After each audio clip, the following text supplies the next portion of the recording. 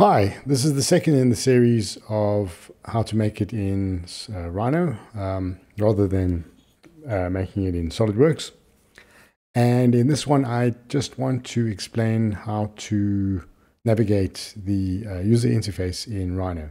So before I do that, one thing to understand about Rhino is that it is a non-history based program. So let's just compare Solidworks with this one to understand that.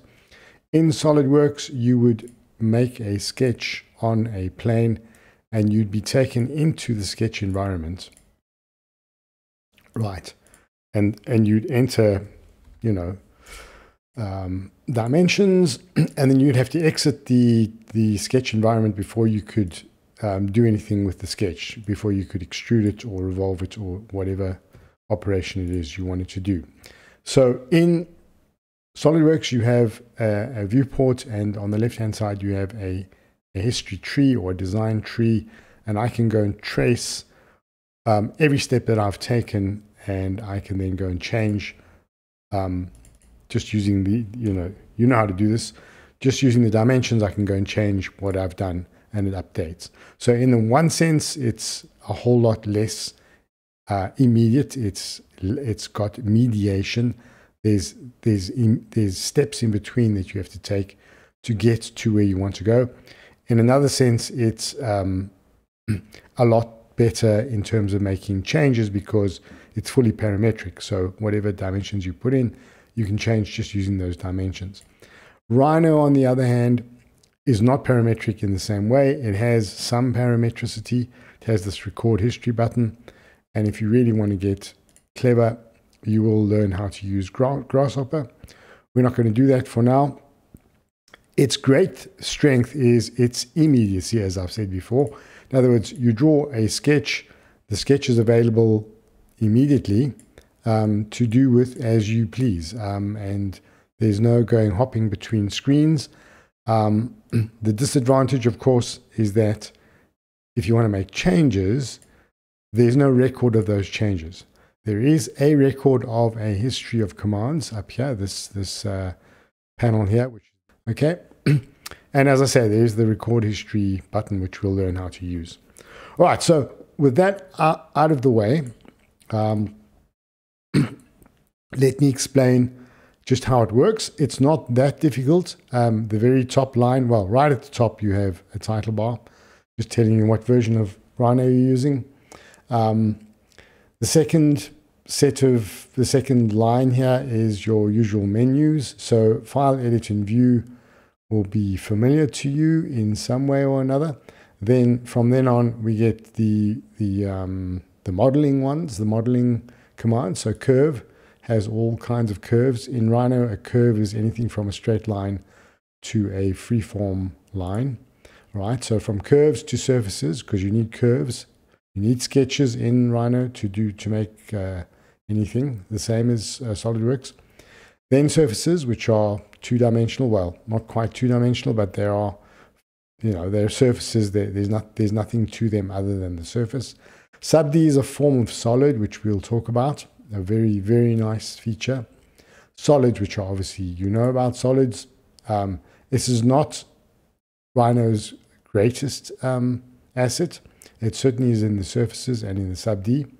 And then meshes are another form of solids, which we won't really deal with. And then the rest are just ways to either create drawings or to do things like move, copy, rotate in the transform thing. Analyze, which we'll use.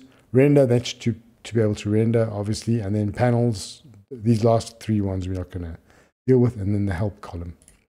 Okay, so that deals with the menu bar. Then you have what is called the toolbar group. So this whole group stretching from left to right. You will not have this group here. Let's just pull this out. This is my V-Ray command. So yours will look much more like this without that command.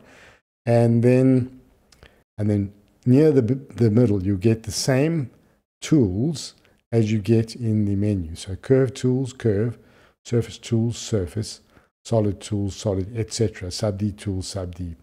So these are And as you open one, you'll see a range of graphical devices, icons. And these are all the commands which are available under that command.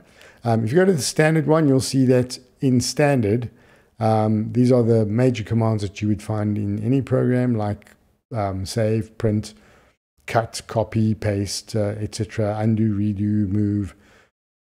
All the ones that you would expect to find in most programs under sort of a standard set of commands.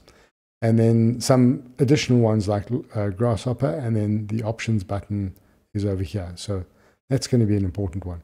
Then underneath that is, as I say, is the command history. And then underneath the command history, although you might have this in a separate order, you might have your command history and your command bar above the actual toolbar group.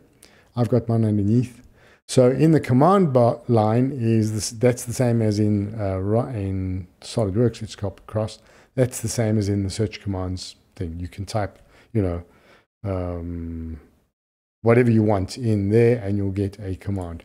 Well, in Rhino, you use this a lot more. So you can type in a command, and then you'll get the options in that. So in SolidWorks, if we go back to SolidWorks, if I get into a sketch and I draw a line, right, all the options for that line are on the left-hand side here in this properties bar.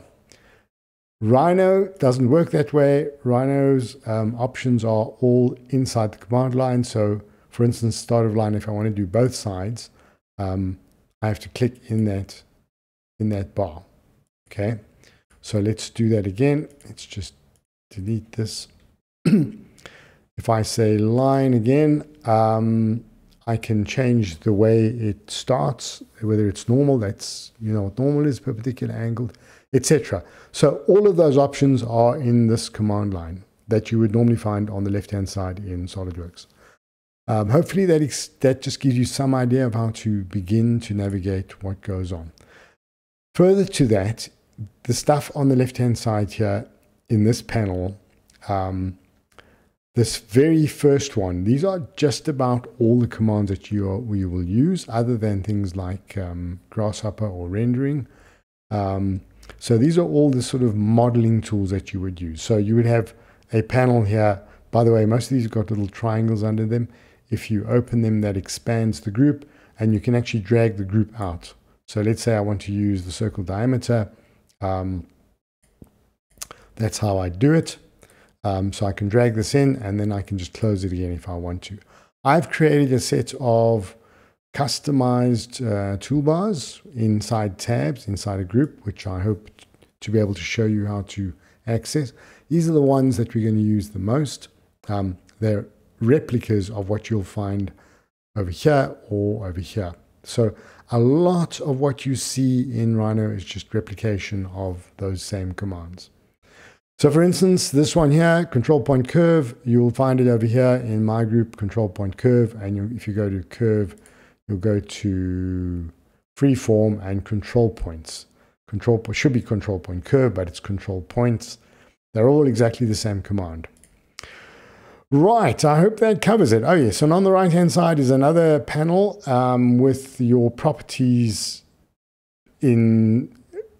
available to you. So for instance, if I have like here, I've got a point, I can see in this properties, the very first one here, I can see what the color is, which I can change. In fact, let's just draw a line instead, and we'll change that. So we can go by layer. So we'll change the color of it. We can give it a name if you want. We can say line 1. Not that you would do that with the line, but for some other things you would definitely want to name them. Then you can change the line type. So you can say, for instance, dash dot. There we go. All right, and other things you can change are the print color. So if you wanted to print in cyan, it won't show up here, but it will show up when you print it. And then the print width, you can also change here So it won't show up here because there's a specific command you have to enter for it to show on screen. You only get fine lines on screen by default. Okay, then beyond that is a layer tab, which we will use a lot of. So layers are very important in Rhino, because you can hide things, lock them, group them, or do all sorts of things with the layers. The layers are actually a great feature. SolidWorks has them, but they don't feature much. Then under materials, this is for when you want to render. You can create your own materials. This is the render button where you can control how the rendering is going to happen. All sorts of things with different kinds of lighting, backgrounds, you name it. And then this is to do with your actual settings. So for instance, in each of these viewports, there are 4 viewports, 1, 2, 3, 4, which is a standard viewport arrangement. If you click on the tab at the top, you'll get a whole lot of commands, further commands for what you want the viewport to do. So you can set the view here to whatever it is that you want. Let's say you want this to be the back view. You can do that. Or I can go back to perspective. I'm not going to go through all of them, but here are all the kinds of sort of rendering or presentation styles that you have available to you. At the moment, this is in shaded, which means that when I actually create a panel, that is shaded. But if I go to wireframe, it'll be in wireframe. All right, so that's about the sum of it. I think that's enough for you to get started, because from here we will actually start modeling. Thanks for watching. See you in the next video.